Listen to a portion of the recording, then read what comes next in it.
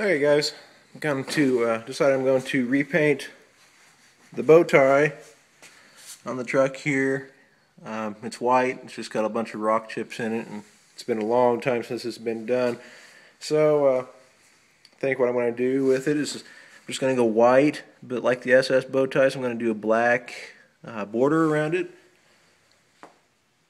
So I just thought I'd make a quick video on how to take the grill off a 88 through 98 GM truck. This might apply more to 95 to 98s because of the different grill style, but I'm not so sure. So anyway, the first thing you want to go do, obviously, is get you a Phillips head screwdriver and take out all the screws, all 4 screws on each of your lower parking lights there. While you get those taken out, you should be able just to pop the parking lights out like so. Mine are LEDs, but regular halogen bulb ones will do the same thing. All you do is you just pop out the, for bulbs, if you pop the bulbs out, for me it's just pop the little ballasts out of the lights there, and your, that's why it's not coming off, I forgot a screw. Your lenses will just come right on out. You got to do this because there is, I'll show you here, it's hard to screwdriver something when you have another hand full.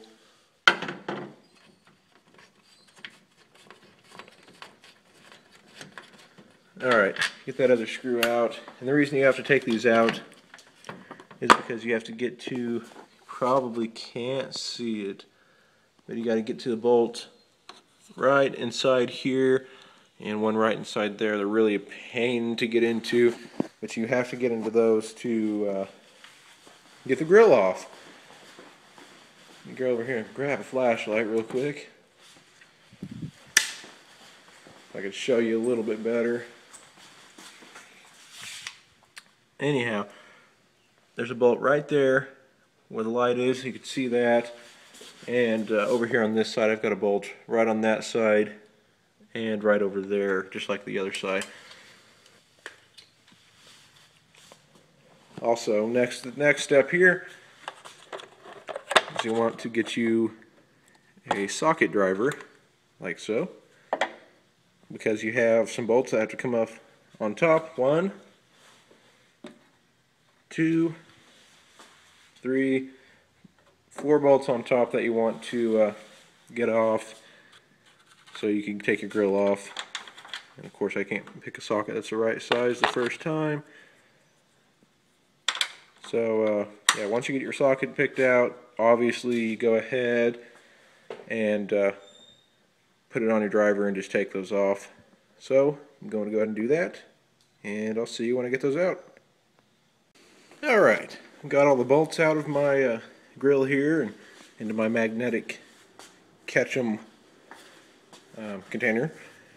And after you do that, of course, you want to disconnect your remove your bulbs from your lenses on your corners so you don't rip those out, and you should be able just to pull it off like I have here.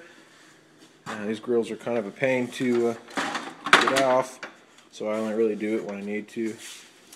I didn't disconnect my lights completely because they're really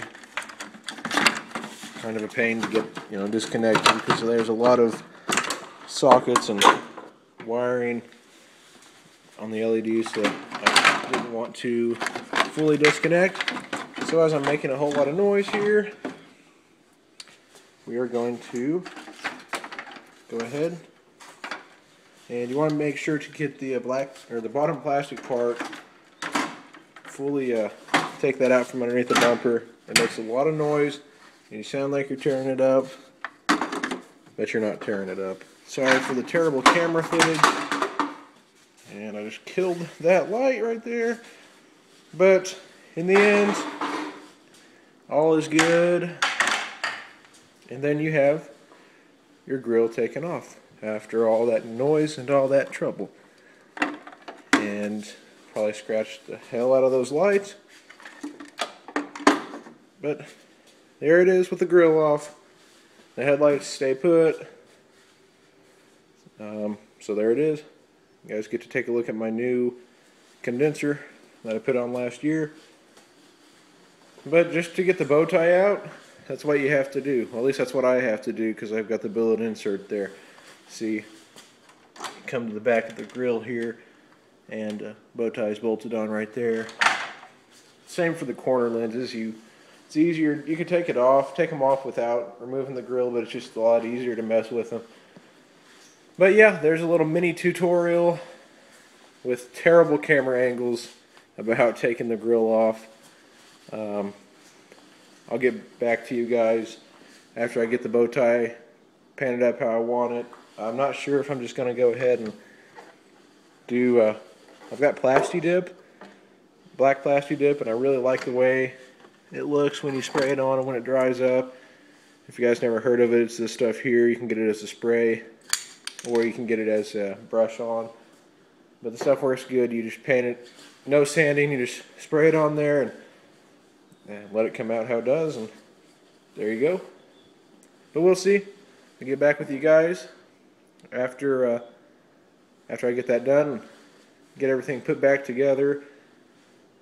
And of course, I got to edit the video here, put all these little videos into one.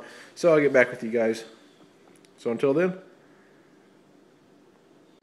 Alright guys, went ahead and let the paint dry, or actually the Plasti-Dip dry overnight.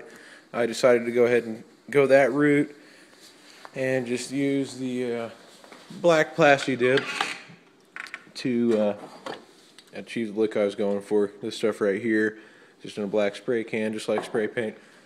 First, I tried to mask off the bow tie and do something a little cool with it, but it didn't work with the Plasti-Dip, so I just went ahead and went with the black on it. The white paint's still underneath. With Plasti-Dip, we have no sanding required, so that's what's cool about it. You could really basically paint anything you want and peel it right back off. So I've got the grill back on, and same method as taking it off. Put the bolts, just line it up, push it in, get everything all snapped in like it's supposed to. There's little clips that go in there that you have to get pressed down, then bolt it down again. There you go. You're back on.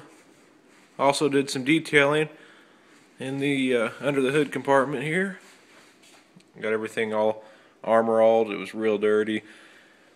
And also for the people that think that I have no headers, I do have headers. For some reason I get a lot of people saying, you should put headers on there, you should put headers on there. Well, just because I haven't really gotten a decent exhaust clip, I guess they think that I don't have headers, but I don't know if you can see the name on that. They are JBA Cat Forward headers. Look them up on Summit for the 5.7 350 Vortec. They aren't cheap headers. They're not the loudest headers ever, but they give it the sound that I like. Sounds semi-loud when it's idling.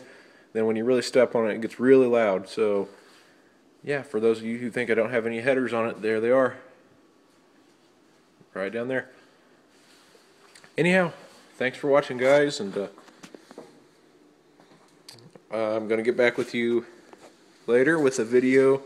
As soon as it stops raining and storming outside, I'm going to get a video on the biggest update, which happened a few weeks ago, to the truck. So, I'll see you all then.